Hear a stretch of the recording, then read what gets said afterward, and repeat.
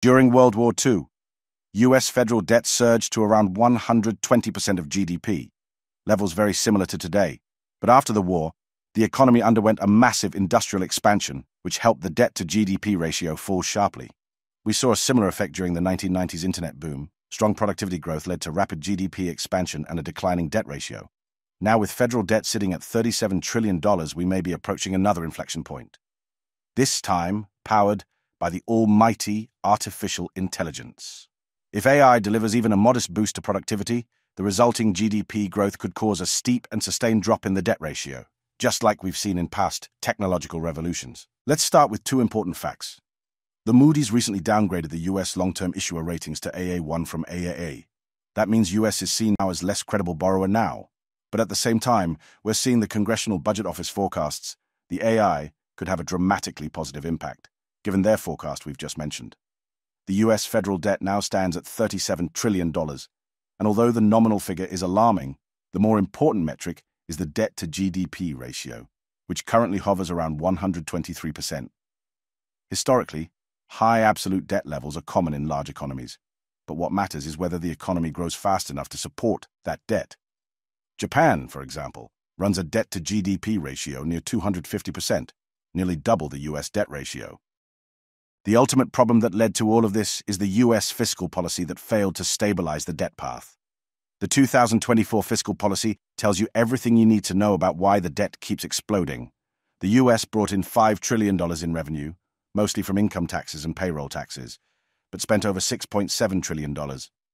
That's a shortfall of $1.8 trillion in a single year, during a time when the economy wasn't even in recession. In other words, the government is running crisis-level deficits without a crisis. Interest payments alone ate up almost $900 billion, nearly as much as healthcare. That shows just how expensive it is to operate that massive debt. The underlying principle is fairly straightforward. To improve the debt-to-GDP ratio, either reduce the debt or increase GDP. A strong indicator for upcoming debt development is the consumer sentiment, and as you know, this is highly important given the fact that consumption is a major part of the GDP. To be specific, the household spending accounts for roughly 70% of US GDP. Also, the inflation expectation is very high right now, both of these factors contributing to growing fear related to growing debt. However, that is mostly given the current market's shock and the ongoing trade wars related to tariffs. The consumer sentiment and inflation could easily switch directions sharply once AI actually starts visibly showing signs of higher productivity. The 30-year Treasury bond is one of the main ways the US government borrows money for the long term. When investors buy these bonds, they're lending money to the government, which pays them interest over 30 years. The yield on these bonds reflects how confident investors are in the government's ability to repay its debt. Recently, these yields have been rising, which is a clear problem. It makes borrowing more expensive, not just for the government, but for businesses and households too. That slows down spending and investment, and over time, puts pressure on economic growth and jobs. This is where monetary policy plays a role. The Federal Reserve can influence yields by adjusting the money supply. When it increases the money supply through quantitative easing, it buys long-term treasuries, which pushes yields down. When it reduces the money supply, quantitative tightening, it stops buying or sells treasuries, which pushes yields up. This is why the deflated M2 money supply and 30-year treasury yields often move in opposite directions. More money supply means lower yields, less money supply means higher yields. Right now, in 2025, 30-year treasury yields are at their highest levels since 2007. It directly reflects the sharp tightening of the M2 money supply over the past 2 years. When the Fed reduces liquidity in the system, demand for long-term treasuries weakens, pushing yields higher. That's exactly what we're seeing today as the Fed continues to pull back from the massive monetary expansion it carried out in response to the COVID crisis. If we look back, the pattern is clear. In 2008, during the global financial crisis, the Fed responded by rapidly expanding the money supply through aggressive quantitative easing. It bought large amounts of treasuries, injected liquidity into the system, and brought long-term yields down quickly. That helped stabilize markets and lower borrowing costs across the board. Today's environment is the opposite. Real money supply is contracting, and as a result, long-term yields are climbing.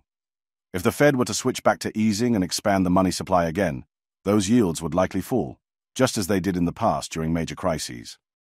Back to the CBO forecast, it shows two scenarios. The red line is the baseline projection, where debt keeps rising and hits around 156% by 2055.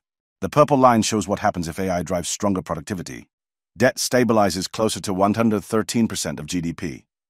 As mentioned, historically, major boosts in U.S. productivity came from powerful general-purpose technologies. During these peaks, total factor productivity grew up to 3% per year. Right now, AI could play a critical role in reducing the U.S. fiscal deficit, for example, just by cutting healthcare costs, the second largest category of federal spending. Tools like AI-powered diagnostics, already showing performance equal to or better than human doctors in areas like imaging and data analysis, can automate tasks, reduce errors, and eliminate unnecessary treatments. If AI boosts productivity by just 0.5% annually, it could lower the U.S. debt-to-GDP ratio by over 40 points by 2055. Higher productivity means faster GDP growth, which shrinks the debt ratio even if total debt keeps rising. All without cuts or new taxes. That's how AI could solve the debt crisis. As always, this is not financial advice or a recommendation to buy or sell. We provide you with our view and take on macro analysis with regard to the markets. Thanks for watching. This is Glenius.